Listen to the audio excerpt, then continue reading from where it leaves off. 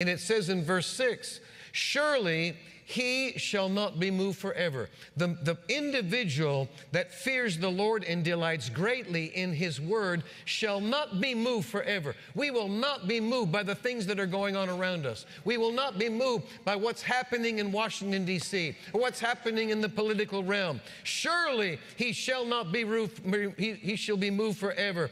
The righteous shall be in everlasting remembrance, and I wrote in my Bible, of His covenant. Verse 7, he shall not be afraid of evil tidings. His heart is fixed, trusting in the Lord.